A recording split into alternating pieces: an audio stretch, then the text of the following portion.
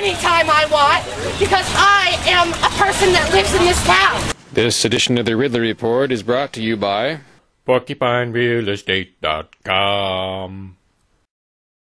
Name. Name and date of birth, sir. Name. Name and date of birth. You're under arrest. Okay. Okay? Alright, that's me, getting along badly with cops. We shall overcome.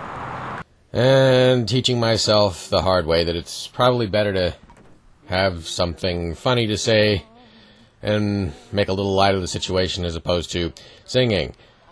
This really didn't work. But anyway, the fact is this sort of situation where the cops are coming after me is sort of an exception. It's not the rule.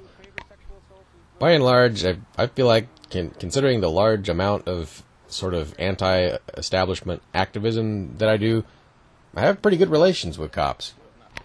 And I have some theories as to why this might be.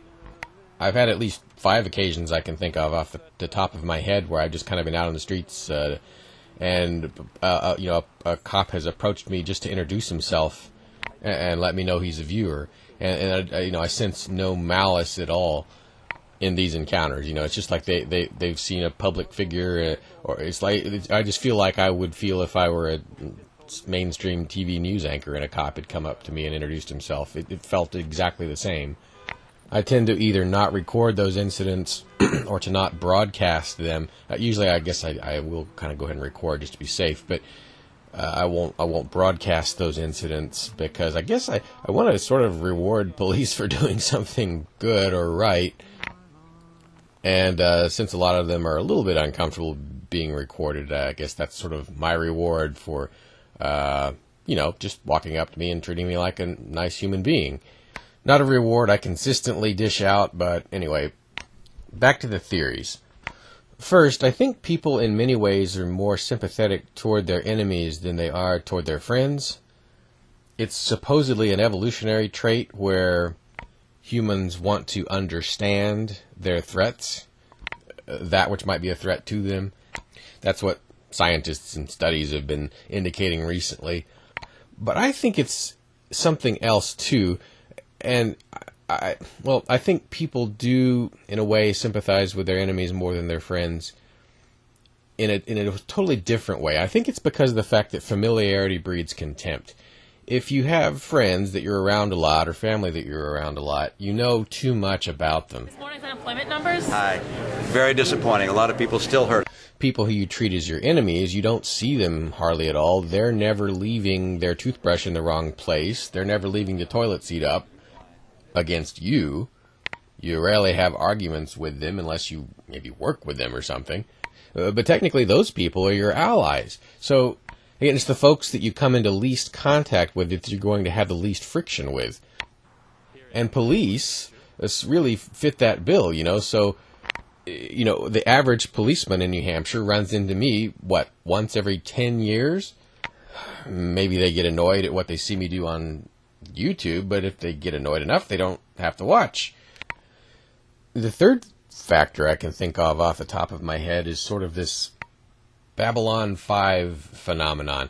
There was this concept on Babylon 5 that the best way to get to know someone is to fight them. That's when you see the real person. So police probably are used to spending much of their day interacting with people who are trying to pretend like they're friends of the police. So they get the petty thief who's being real nice to the police and trying to convince them that he didn't steal anything. Or the person who wants to work for the police, or the person who wants help from the police. Maybe for them, in some ways, it's almost a little bit refreshing to have someone politely opposing them and wanting nothing from them. They would know from the polite opposition that even when they're a person who is arrayed against you, you're treating them with a certain degree of civility. And also, you're not doing anything to them to make them help you. And there's a fourth factor. Maybe it's, a good cop, bad cop situation in reverse. Maybe the fact that, generally I'm fairly polite to police. They look at me and then they see Where I want, anytime I want, because I am a person that lives in this town. these other activists that they might have to interact with who in some cases are not polite to them. So it makes me look less bad to them. I don't know if any of these phenomena or are something that you would find useful to imitate, or if maybe you think there's nothing about me that's worth imitating at all. But these are just some insights that I've gained from dealing with police over the years. Or maybe the better term would be observations. You're moving to New Hampshire, right? Well, then you'll want a free state realtor who's been here fighting for your freedom for years. Privacy, low taxes, shooting and growing food on property where you want to be left alone. The folks at porcupinerealestate.com understand these needs. They have a good feel for urban New Hampshire, too. Check them out. porcupinerealestate.com